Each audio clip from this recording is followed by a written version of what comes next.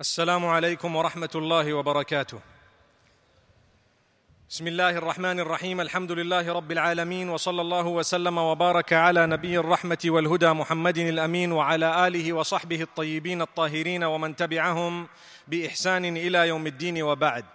We praise Allah subhanahu wa ta'ala. We send blessings and salutations upon Muhammad sallallahu alayhi wa sallam, all his companions, his entire household. May Allah bless them and bless every single one of us. My brothers and sisters, a beautiful evening here in Malaysia, and we ask Allah subhanahu wa ta'ala to bless every single one of us, including those who are listening from overseas. May Allah subhanahu wa ta'ala grant us the ability to learn lesson from the lives of the companions of Muhammad sallallahu alayhi wa sallam, who were indeed the best of hearts after the prophets of Allah subhanahu wa ta'ala. This evening we will be looking at the life of the great Ali Ibn Abi Talib radiyallahu anhu. He was the fourth Khalif in Islam, and he took over from Uthman ibn Affan radiyallahu anhu. He was born in Makkah al-Mukarramah, and he was approximately 30 years younger than Muhammad sallallahu alayhi wasallam. Something interesting is, the man who looked after Muhammad sallallahu alayhi wasallam after the death of his grandfather was the father of Ali, who was known as Abu Talib. This Abu Talib was the uncle of Muhammad sallallahu alayhi wasallam, who defended Islam and the Muslims, but he did not accept Islam himself. And he had a son known as Ali Ibn Abi Talib. That was Ali, the cousin of Muhammad sallallahu alayhi wasallam. They had a very, very good relation from a very young age. And the reason is, Abu Talib went through some difficult time in his life. And there was a time when he could not afford to look after his children, so he decided to take 2 of the 3 children he had to his relatives. So he took one to Al-Abbas ibn Abdul Muttalib, who was his brother, and he told him, "Would you look after one of my children?" So Al-Abbas says, "I will look after Ja'far ibn Abi Talib." And he then approached Muhammad sallallahu alayhi wasallam and told him, "Would you look after one of my children?" And Muhammad sallallahu alayhi wasallam said, "I will look after Ali ibn Abi Talib." And Ali radiyallahu anhu, his age was approximately 5 to 6 years old when Muhammad sallallahu alayhi wasallam began to take care of him. So he grew up with Muhammad sallallahu alayhi wasallam and Khadija bint Khuwaylid radiyallahu anha. This was amazing. They were so close. He used to follow Muhammad sallallahu alayhi wasallam wherever he went. Most places that Muhammad sallallahu alayhi wasallam used to go, they found Ali ibn Abi Talib radiyallahu anhu walking with him as a young boy. So much so that even the cave of Hira that Muhammad sallallahu alayhi wasallam used to meditate in, sometimes Ali ibn Abi Talib would join him radiyallahu anhu. So when Muhammad sallallahu alayhi wasallam was granted prophethood by Allah subhanahu wa ta'ala, Ali ibn Abi Talib, who loved him so much, was the first from amongst the boys to accept Islam. So Abu Bakr as-Siddiq radiyallahu anhu was the first from amongst the men. Ali ibn Abi Talib radiyallahu anhu was the first from amongst the boys to accept Islam. And how exactly it happened, there are 2 versions, but both of them are quite similar in their narration. The one says that Ali ibn Abi Talib radiyallahu anhu saw Muhammad sallallahu alayhi wasallam and Khadija bint Khuwaylid radiyallahu anha reading salah, meaning worshipping Allah subhanahu wa ta'ala. And he asked Muhammad sallallahu alayhi wasallam, "What are you doing?" So he said, "I am worshipping Allah who made me, and I do not worship the idols. The idols are wrong. It is wrong to do what Quraysh is doing." And he explained to him what Islam was, and he invited him to Islam.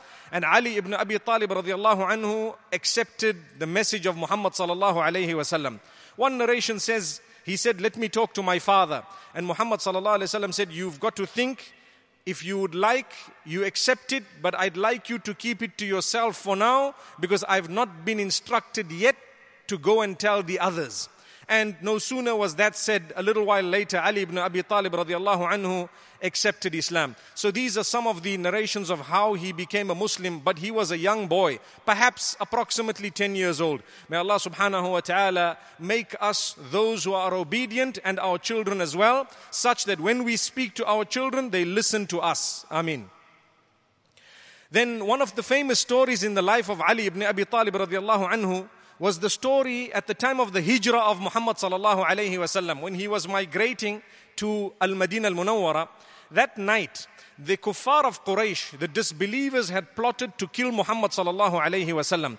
They actually sent people to encircle the house of Muhammad sallallahu alayhi wasallam, and Allah subhanahu wa ta'ala instructed Muhammad sallallahu alayhi wasallam to let Ali ibn Abi Talib radiallahu anhu lay in his bedding. Amazing. This was something that would have put the life of someone at risk, because these people were planning to kill Muhammad sallallahu alayhi wasallam. They could have stormed the house and attacked the person in the bedding, believing that it was the bedding of Muhammad sallallahu alayhi wasallam. But here, Ali ibn Abi Talib radiallahu anhu immediately agreed, and he was the one on the bedding of Muhammad sallallahu alayhi wasallam that night. When Muhammad sallallahu alayhi wasallam left the home, they did not even know that he is no longer in the house. They saw the bedding and they said he is still there, not realizing that it was Ali ibn Abi Talib radiallahu anhu. The following day, when they started to find out who was in the bedding, they realized it was actually Ali ibn Abi Talib radiallahu anhu. So this was one of the great sacrifices that were made by Ali ibn Abi Talib radiallahu anhu at the time of the hijrah of Muhammad sallallahu alayhi wasallam. So one might ask, well, when did Ali radiallahu anhu go for the hijrah himself? He went approximately 3 days later. 3 days later, when the message came to him from Muhammad sallallahu alayhi wasallam via a certain companion, and it arrived there at Ali ibn Abi Talib radiallahu anhu, he then chose to go. And some narrations say he was alone. Some say that he was with a group of women. May Allah subhanahu wa ta'ala make it easy for all of us to worship Him in a way that nobody hinders us when we worship Allah subhanahu wa ta'ala. Because they left Makkatul Mukarramah due to hindrance. They were hindered when it came to worshipping Allah. So they had to go to Al-Madinah Al-Munawwara. So Muhammad sallallahu alayhi wasallam was so close to Ali ibn Abi Talib radiallahu anhu. When the kuffar of Quraysh saw Ali in Mecca, they knew immediately that Muhammad sallallahu alaihi wasallam must be nearby. And these were from the noblemen of Quraysh. They were from families that had deep roots in Quraysh, yet they were still being persecuted. May Allah subhanahu wa ta'ala protect us from persecution. My brothers and sisters, there came a time, the second year after the hijrah of Muhammad sallallahu alaihi wasallam, wherein Ali ibn Abi Talib radiallahu anhu was married to the daughter of Muhammad sallallahu alayhi wasallam, known as Fatima binti Muhammad sallallahu alayhi wasallam. So what exactly happened? Well, when Muhammad sallallahu alayhi wasallam asked him, "O Ali, what do you have? You want to marry my daughter, but what do you have to give her in terms of a mahr?" Now, you and I would know that mahr is not a dowry in every sense of the meaning of the term dowry. It is a gift that is given from the groom to the bride.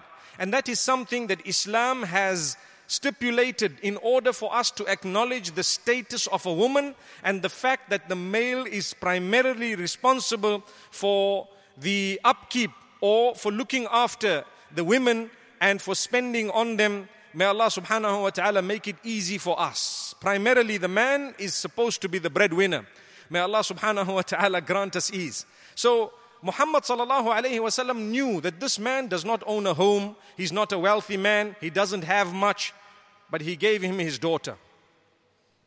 This is a lesson for us all. Today, when you want to get married, first thing you do is you ask the man, what do you have? What type of a job do you have? What car do you drive? Do you have a house? How much is your salary? What figure do you have? If not, we fight with the daughter and say, not this man. He's not good enough.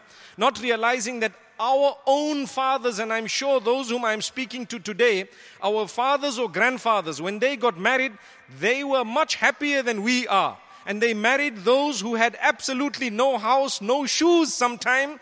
They were just honest, upright, pious people. And they were people who, the fathers of the girls knew that this person is so honest and so responsible that he will look after my daughter, even if he doesn't have something right now. But he's a responsible man. So they let them get married. They were happier than those in our generation who look for money prior to you getting married. So how is it? You will only be married at the age of 40, my beloved brother, because that is when you will own a house. May Allah make it easy for us to look at the lesson of Ali ibn Abi Talib radiallahu anhu. He married the daughter of the greatest of all, Fatima binti Muhammad radiyallahu anha. And Muhammad sallallahu alayhi wasallam loved his daughter so much. Do you think he would have given his daughter to someone who really had absolutely nothing? According to Muhammad sallallahu alayhi wasallam, Ali ibn Abi Talib had a lot. He had iman. He was an upright youngster. He grew up with Muhammad sallallahu alayhi wasallam. So his character and his religion were of a very, very high level, if not one of the highest. This is what is to be looked at to this day. إِذَا أَتَاكُمْ مَنْ تَرْضَوْنَ دِينَهُ وَخُلُقَهُ فَزَوِّجُوهُ. If someone comes to marry your daughter, they have good character and conduct and a high level of deen, let them get married. Subhanallah. Let them get married. From this we learn that those who choose to look at wealth and wealth alone and status in society and status alone, a lot of the times they doom their daughters into great depression. Yet they just want to save their names. That's why they got them married there. May Allah protect us. It's not always the case, but it is happening more often today than ever before. May Allah grant us the ability to seek guidelines from the messenger we claim to love so much. Here is he. This is what he did with Ali ibn Abi Talib. He says, "Oh Ali, what do you have?" He says, "I have nothing." He says, "Oh Ali, you have an armor. The armor that you have, what about that?" He said, "Yes, I do have the armor." He said, "Well, you can sell the armor and give the amount to my daughter." So he did not say, "Pay me for my daughter and you need to pay the rest of my family and bring gifts and we need to have a night before you get married that will be even bigger than the marriage itself and we need to start celebrating in this way and that way." It was something so simple. He said, "Oh Ali, that is the dir', that is the armor. I have now married you to my daughter, and that will be the mahar. That will be the amount that you will give as a gift to my own daughter." They were married, and the ceremony was not even what we would see today. It was something that was an agreement between them. They had the witnesses that were there, simple occasion. And this was one of the most blessed of all marriages ever. May Allah grant us ease. So listen to what Ali ibn Abi Talib did. He went out to the market to sell his armor. So Uthman ibn Affan, who was married to the other daughter of Muhammad sallallahu alayhi wasallam. So these are now brothers-in-law, right? So he says, "Oh Ali, what are you doing?" He says, "I'm here to sell my dir', to sell my armor, because I am about to marry the daughter of Muhammad sallallahu alayhi wasallam, Fatima." Uthman was so happy. He said, "Can I pay you for it? What do you want?" He says, "I want 400 dirhams. He says, "Okay, no problem. Here is the 400. May Allah subhanahu wa ta'ala grant us ease." He paid him a certain amount. Some say 400, some say 480 little gold coins. So that would be dinars. So what happened is, he paid him the amount, and when he took the armor, and Ali ibn Abi Talib radiallahu anhu took the amount, Uthman ibn Affan calls him back and says, "Oh Ali, this is a gift from me to you. Here is an armor. You can have this." Subhanallah. So he went back with the armor and with the 400 as well. Subhanallah. And he went to give it, and he told Muhammad sallallahu alayhi wasallam about what Uthman ibn Affan had done. And Muhammad sallallahu alayhi wasallam was so delighted and so happy. Imagine, these were now family members related to one another. They had big hearts. May Allah grant us ease. Today, a father will not help his own son with 400 gold coins. Believe me. Today, people who are married to two sisters might not even want to look at each other. May Allah subhanahu wa ta'ala grant us ease.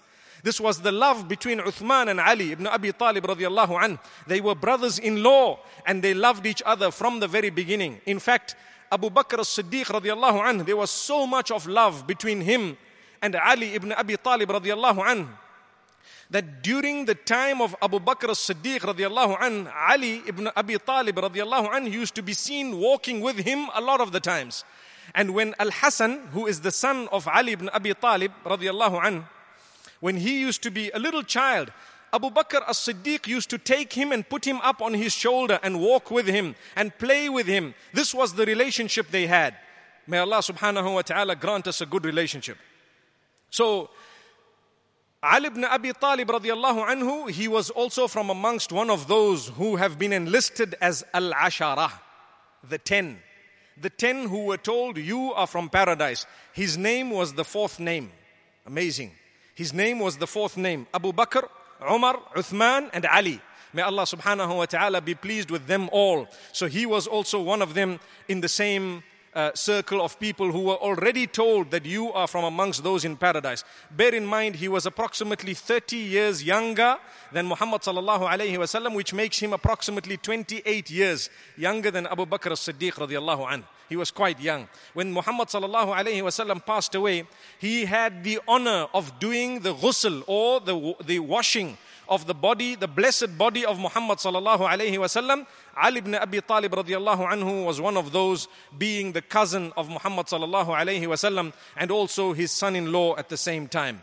So if we take a look at the children of Ali ibn Abi Talib radiallahu anhu from Fatima radiallahu anha, from amongst them were two who were very, very well known, Al-Hasan and Al-Husayn. So the marriage occurred the second year of Hijrah. The third year Al-Hasan was born, and the fourth year Al-Husayn was born. Radiyallahu anhum jami'an. May Allah subhanahu wa ta'ala be pleased upon all of them. Ali ibn Abi Talib was highly educated. He was very clever. He was known as a wise man. To this day, they are the quotations and sayings of the wise, Ali ibn Abi Talib radiyallahu anhu. There are two things. A lot of these quotations are accurate, but some of them, sometimes you have people who find a good quotation, and because of their love for Ali ibn Abi Talib radiyallahu anhu, they add at the bottom, said by Ali ibn Abi Talib radiyallahu anhu. So it's a wise quotation, they add the words of Ali ibn Abi Talib. May Allah subhanahu wa ta'ala grant us the ability to be truthful. Muhammad sallallahu alayhi wa sallam told him during his life that, "Oh Ali, regarding you, the people will be divided into two extremes. There will be people who will love you so much that they will raise you beyond your rank. And there will be people who will dislike you so much that they will remove you from the fold, meaning they will drop you from your rank. We are people who are in the middle. We state his credentials exactly as they are. We love him and respect him. We will not utter one word against Ali ibn Abi Talib radiallahu anhu, just as we will not utter words against any one of the other companions of Muhammad sallallahu alayhi wasallam, because it was Muhammad, may Allah's peace be upon him, who said, لا تسبوا أصحابي فوالذي نفسي بيده لو أنفق أحدكم مثل أحد ذهبا ما بلغ مد أحدهم ولا نصيفه. He said, never speak bad about any one of my companions, for I swear by Allah subhanahu wa ta'ala, I swear by the one in whose hands lies my soul, I swear by the one in whose hands lies my soul, that if you were to spend the Mount Uhud full of gold, it would not be equivalent to a little handful of what they spent, or even half of that handful, because of their level. So none of us are allowed to speak bad about any of the companions of Muhammad sallallahu alayhi wasallam, because we are far, far, far away from them in virtue. May Allah subhanahu wa ta'ala grant us even a little bit of virtue. Ameen. So Muhammad sallallahu alayhi wasallam at the time of revelation used to call Ali sometimes and ask him to write, because he could read and write, yet Muhammad sallallahu alayhi wasallam was unlettered in a respectful way, meaning he was kept from reading and writing by the wisdom of Allah subhanahu wa ta'ala, so that nobody could accuse him of having read the previous scriptures and having come with something. So it is not something that one would say is a negative quality, na'udhu billah, but in fact it is so positive. Allah subhanahu wa ta'ala says, وَمَا كُنْتَ تَتْلُو مِنْ قَبْلِهِ مِنْ كِتَابٍ وَلَا تَخُطُّهُ بِيَمِينِكَ إِذًا لَارْتَابَ الْمُبْطِلُونَ. O Messenger, before this Quran, you were unable to read and write. Had you been able to read and write, perhaps those who would have liked to find fault would have found fault.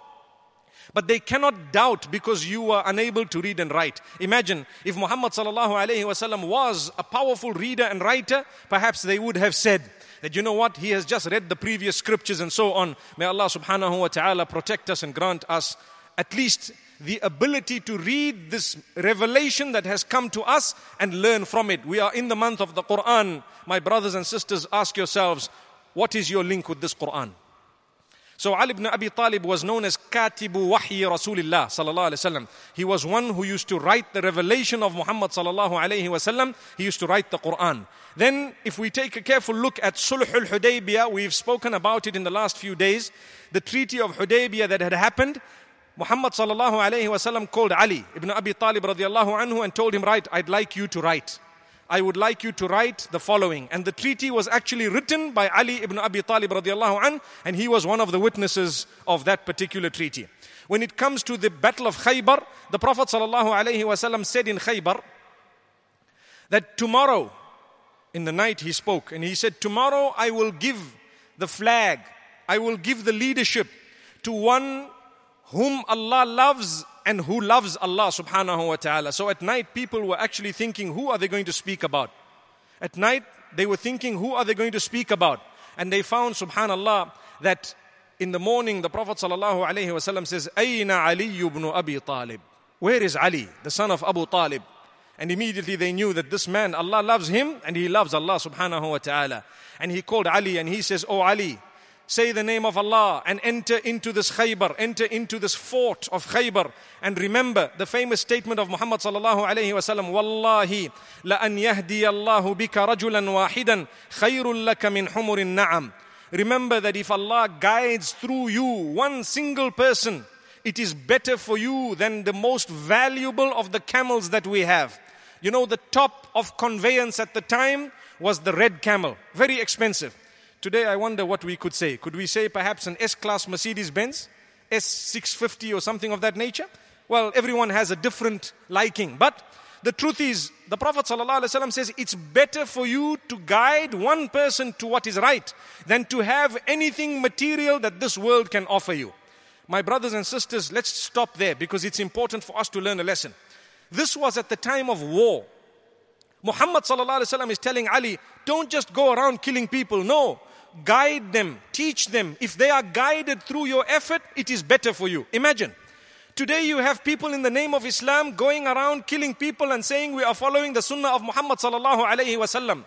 It's very, very sad, subhanallah, how people do not learn from this beautiful statement of Muhammad sallallahu alayhi wasallam to Ali ibn Abi Talib. He says, Wallahi, O Ali, don't just be trigger happy. Learn to spread the guidance. Remember to go out and guide the people. Some people look at non-Muslims and say these are the enemies of Islam. Whereas we are taught that you look at the non-Muslims and say these are all potential Muslims. Somewhere up the ladder, our forefathers were non-Muslim as well. May Allah subhanahu wa ta'ala use us to spread the deen. And may He use us to be vehicles of the spreading of the goodness. We should not be selfish with the goodness. If we were taught to eradicate everyone who was not a Muslim, believe me, we would never have existed because our forefathers would have been eradicated a long time ago. They were not Muslim at some stage. So my brothers and sisters, a powerful statement that from Muhammad sallallahu alayhi wasallam to Ali ibn Abi Talib radiallahu anh, and we learn from it.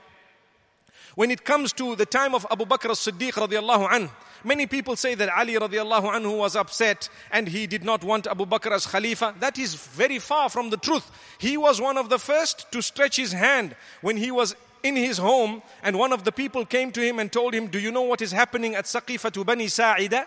The Muhajirin and Ansar have sat and this is what took place, and now Abu Bakr is being appointed the leader. He quickly rushed out with half of his clothing on and he went and he stretched his hand and pledged allegiance to Abu Bakr as-Siddiq radiallahu anhu. There was no dispute. Like I said, they had such a good relation that even after that, they used to walk together. Ali ibn Abi Talib was one of the most virtuous of the lot. Radiyallahu anhum jami'an. May Allah be pleased with all of them.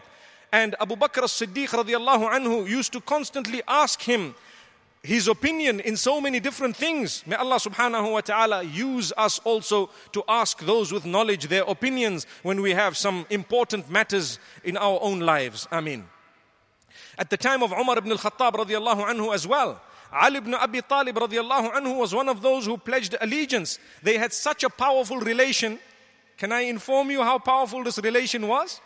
When Ali ibn Abi Talib, mashallah, he had many children and he married multiple wives after the death of Fatima, the daughter of Muhammad sallallahu alayhi wasallam. She passed away approximately 6 months after Muhammad sallallahu alayhi wasallam. She was the last of the children of Muhammad sallallahu alayhi wasallam to pass away, because all of his children passed away in his lifetime, sallallahu alayhi wasallam, besides Fatima. Fatima radiallahu anha passed away approximately 6 months later. After that, Ali ibn Abi Talib married the widow of Abu Bakr as-Siddiq radiallahu anhu. Now, if they were enemies, why would he do that? Secondly, he looked after the child of Abu Bakr as his own child. His name was Muhammad ibn Abi Bakr. he was the son of Abu Bakr as-Siddiq from Asma binti Umays. And Asma binti Umays radiallahu anha was married to Ali ibn Abi Talib radiallahu anh after the death of Abu Bakr as-Siddiq radiallahu anh. How powerful. And after that, he named his children as follows. One of them was Abu Bakr ibn Ali. The other one was Umar ibn Ali. The other one was Uthman ibn Ali radiallahu anhum. But people don't tell us this, do they? These were some of the children of Ali ibn Abi Talib. He had a son known as Abu Bakr ibn Ali. He had a son known as Umar ibn Ali. Do you know this? May Allah's peace and blessings be upon them all. So this was the love that they had amongst each other. But there came people later on who created dispute and who created discord. This is what we spoke about yesterday, and we said, my brothers and sisters, be careful of people who come to you to create discord between you and your brethren in faith. May Allah subhanahu wa ta'ala grant us ease. In fact, at the time of Uthman ibn Affan, we heard yesterday that the enemies surrounded him. They were Muslimin, but they were not from amongst the Sahaba. When Ali ibn Abi Talib radiallahu anhu found out the depth of what was happening, he sent a message to Uthman saying, I have with me 500 of the companions of Muhammad sallallahu alayhi wasallam. I can send them to you now in order to eradicate those who are trying to harm you. Yet, those who were trying to harm Uthman were the ones who were saying that Ali should be appointed as Khalif. And himself, he was so powerful and so just. He said, no ways, these people are wrong. We can send the companions in order to defend Uthman. Uthman, what a great man. He even named his child after Uthman ibn Affan radiallahu anh. But Uthman ibn Affan responded to this. And he said, I would not like to see the blood of Muslims being spilt because of me. I'd rather die than to see massacre amongst the Muslimin. This was the status of Uthman ibn Affan. Today, people would rather see a massacre than to leave themselves. May Allah protect us. Look at how we have converted and changed completely. May Allah subhanahu wa ta'ala safeguard us. May He protect the Muslimin who are struggling at the hands of their own brothers and sisters today more than the hands of anyone else. So my brothers and sisters, here we have the powerful example. So much so that Al-Hasan ibn Ali was so close to Uthman ibn Affan. He was in the house of Uthman when he was surrounded. And Uthman ibn Affan told him, Al-Hasan, I would suggest that you leave. You will be harmed. These people are getting closer every day. They are becoming more and more vocal and violent. And this is when Al-Hasan ibn Ali radiallahu anhu left the house of Uthman. It is reported that he too was injured in that particular skirmish. May Allah subhanahu wa ta'ala protect us all and grant us ease. My brothers and sisters, this was Ali ibn Abi Talib radiallahu anhu. I want to make mention of a few of the stories of his life. He once visited the graveyard. During his tenure when he was appointed Khalif, he once visited the graveyard. And at the graveyard, he said a statement that was a lesson for every one of us. He wanted this to be a lesson for those who heard, obviously. He looked at the graves and he asked a question to those in the graves. Obviously, the lesson was for us, but it was asked in the form of a question. He says, I want to inform you, the houses you have left have already been occupied. The wealth that you left has already been distributed and is being spent by others. The wives that you've left are already married to others. This is the news that we have. Tell us about the news that you have. Allahu Akbar. Addressing the graves, he told him everything is happening. How you left it, it's all continuing, it's gone. But we want to know about you. Then he looked at the people and he said, Wallahi, if these people could talk to us, they would tell us, Inna khayra zadi taqwa. The best provision that you can actually have in order to get into the grave would be the piety, taqwallah, consciousness of Allah subhanahu wa ta'ala. My brothers and sisters, I have a lesson from this and so do you. May Allah subhanahu wa ta'ala grant us all goodness and may He make us from those who learn a lesson from this. Now, if we take a look at another story, Ali radiallahu anhu lost his armor at one stage when he was the Amir. And so when he went to Kufa, he found a Jewish man selling this armor. He looked at it and he said, hey, this is my armor. The Jewish man says, no, it's mine. I'm selling it. It's in my hands. So he said, no, let's go to the Qadi. Now the Qadi was known as Shuraih. Shuraih was a powerful Qadi based in Kufa. He was appointed by Ali. Appointed by Ali Ibn Abi Talib radiallahu anh. Confirmed by him, although he was there from prior to his time. But Ali ibn Abi Talib went and sat right next to the Qadi, and the Jewish man was in front, and he says, oh Shuraih, this man has my armor. So Shuraih says, "O Amirul Mu'mineen, we need some form of evidence to prove that it is yours." So he says, "Here are my sons Al-Hasan wal-Husayn. Those who are companions of Muhammad sallallahu alaihi wasallam, they will bear witness that this armor is mine." So Shuraih says, "I am very sorry, O Amirul Mu'mineen, with all due respect, a child cannot bear witness for his own father here according to the law of Islam. So I will have to rule that this armor belongs to the Jewish man." The Jewish man was stunned. He was shocked to the degree that he said, "I am so shocked. This is Amirul Mu'mineen, the leader who rules so many lands, and he is sitting here in front of a qadi that is under him, and he has just given me this armor." He says, "No ways. I bear witness that this is the true deen. I bear witness that Allah is one and Muhammad sallallahu alayhi wasallam is the messenger." Immediately he accepted Islam. This was an incident that had occurred at the time of Ali ibn Abi Talib radiallahu anh. He was happy. He did not get upset with Shuraih and say, "I appointed you, now you can leave." And he did not make life difficult. That was a judge. He was independent and he spoke the truth. May Allah subhanahu wa ta'ala grant us ease. The son of Ali ibn Abi Talib radiallahu anhu was asked a question. In fact, he asked his father, Muhammad ibn al-Hanafiya, who was the son of Ali ibn Abi Talib radiallahu anh, he asked his father, "Who is the best of people after Muhammad sallallahu alaihi wasallam?" So his father said, "Abu Bakr as-Siddiq." Subhanallah. So the son says, "And who next?" He says, "Umar ibn al-Khattab radiallahu anh." Now the son was worried that, "Hey, I need my father's name somewhere." So he said, "What about you, O my father?" He says, "Ma ana illa rajulun min al-Muslimin." He says, "I am just a man from amongst the Muslims." This is how humble he was. This is how modest he was. He says, "I am just a Muslim." Yet the Prophet ﷺ had told him, "O Ali, you are from amongst those who already have paradise." May Allah subhanahu wa ta'ala bless him and bless them all. I want to make mention of one last major point that has moved me. He used to read salah at night, every single night. And he used to fast a lot in terms of voluntary fasts. So the people asked him, "O Ali ibn Abi Talib radiallahu anh, you are a man, you know that you are from paradise, yet you are standing at night and you are fasting every day. What is it?" So he looks at them and he says, "Safarul akhirati tawil, fayahtaju ila qat'ihi bisayr al-layl." He says the journey to the life after, meaning the journey into paradise, is a very long journey. You need to travel towards it by night. Listen to this. You need to travel towards it by night. Wallahi, this has moved me.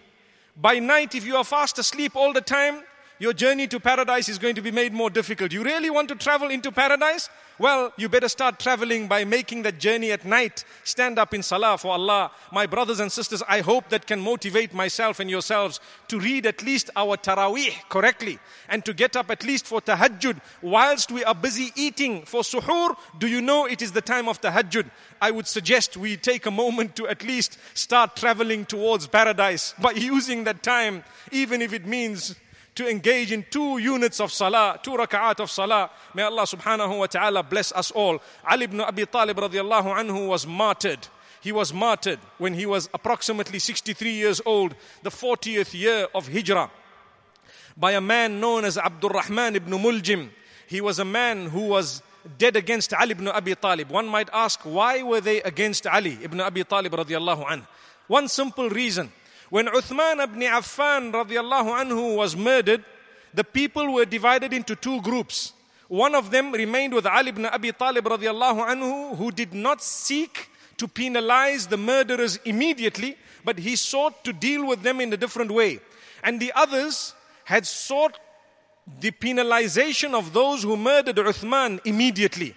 They said, "Oh Ali, you as an Amir need to penalize those who have murdered Uthman immediately." So this was the difference of opinion primarily, as what to do exactly with those who have murdered Uthman ibn Affan. Should we deal with them now or should we deal with them as time passes? It was actually an issue that divided the Sahaba radiallahu anhum. It resulted in 2 major groups, those who were with Ali ibn Abi Talib, those who actually were against what he was doing. But at the same time, there were other disgruntled people. One of them was Abdul Rahman ibn Muljim. He bought a sword and he put on that sword a lot of poison, and he sliced the belly of Ali ibn Abi Talib radiallahu anhu, or he actually pierced him with that particular sword, with the poison that he had put on it. And Ali ibn Abi Talib radiallahu anhu passed away 3 days later. May Allah subhanahu wa ta'ala protect us from this type of fitna. Really, people from amongst the Muslimin killing one another, this is what has caused destruction from the very beginning. May Allah subhanahu wa ta'ala protect us. I want to end by saying, radiyallahu anis sahabati ajma'een. May Allah be pleased with all these companions. May Allah be pleased with every single one of them. My brothers and sisters, it is not for us to say one word of hatred against any one of those. They were the superheroes, they were the superstars. Umar ibn Abdul Aziz radiyallahu anhu, or rahimahullah, who was one of the great leaders, he says that we should protect our tongues from uttering utterances regarding the difficulties that happened between the Sahaba. Some may have been right, the others would have been forgiven by Allah subhanahu wa ta'ala. May Allah subhanahu wa ta'ala forgive us all. Wa sallallahu wa sallama wa baraka ala nabina Muhammad. Subhanallah bihamdihi, subhanakallahumma bihamdik. Nashhadu an la ilaha illa anta nastaghfiruka wa natubu ilayk.